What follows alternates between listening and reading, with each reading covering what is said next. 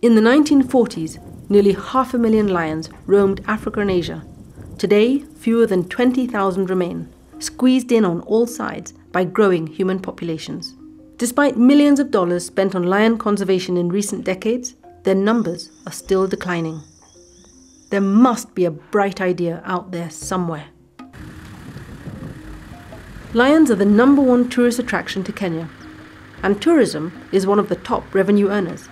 Yet lion numbers have declined from 15,000 just 10 years ago to fewer than 2,000 today.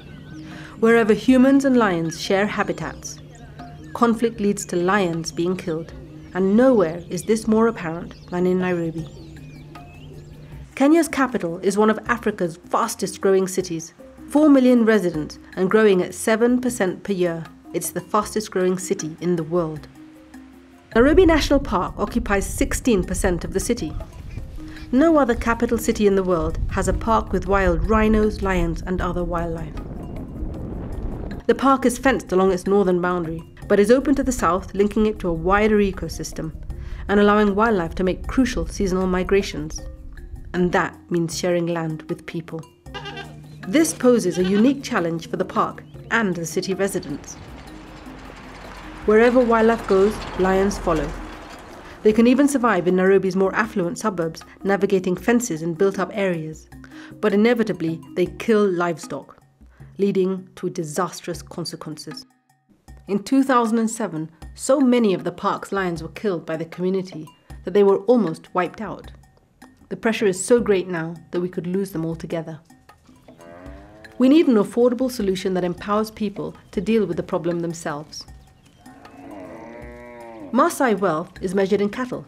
From the age of 9, Richard was responsible for managing the family's most valuable assets.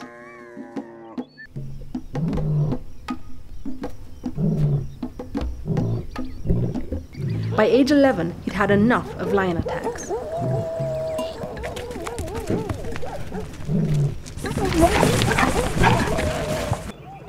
If the lions come from the forest and then come to eat our cattle, it's very bad. If I see the lion now, I feel that something is something that is ready to attack me.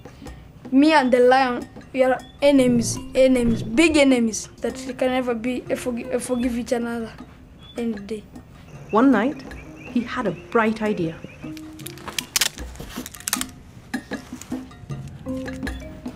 This is the battery, it's being charged by the solar panel.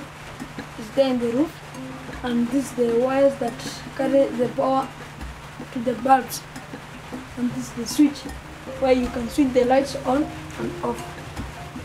Richard's brainchild is one of the first practical solutions to the lion-human conflict problem. It's saving cattle, lions, and money.